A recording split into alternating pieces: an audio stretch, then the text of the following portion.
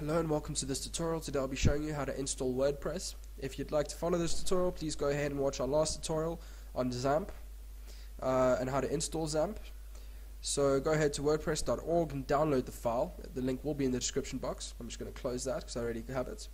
Here the link's on my the folder is on my desktop. So I'm going to double click that and it comes up with all these files here.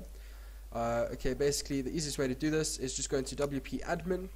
And then over here you'll find install.php, drag that over to Firefox, and it should come up with an error, PHP is not running, and I didn't know how to get this to work. So I finally figured out how, and I'm going to show you.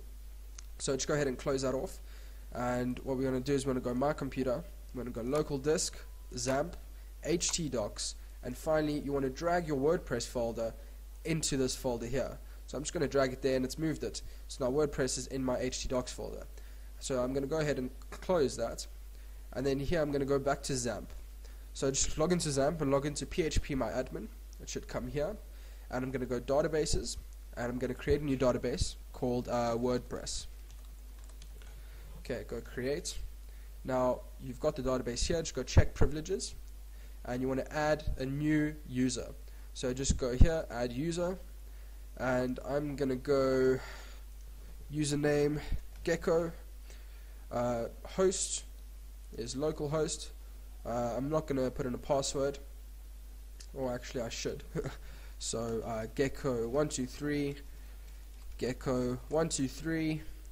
I'm gonna grant it all privileges. I'm gonna check all global privileges over there, and I'm gonna click add user. So now my user has added over here. So I can log in on WordPress.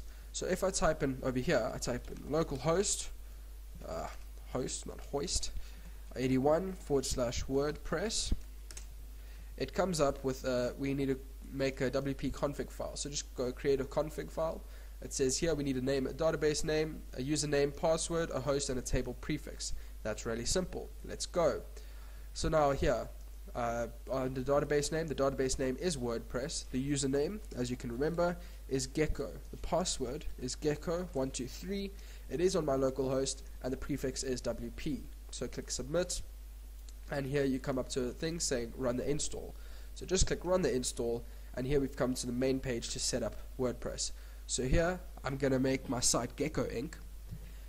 And under username, I'm going to make the username admin. The password is also going to be admin,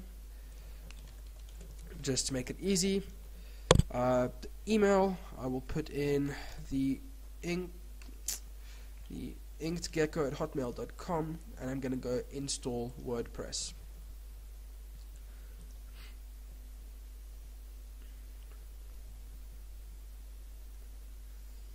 So now it should take a while. And basically here you'll have your username and your password, so go log in. Now your username here, my username was admin and my password was admin as well. Just click remember me and log in,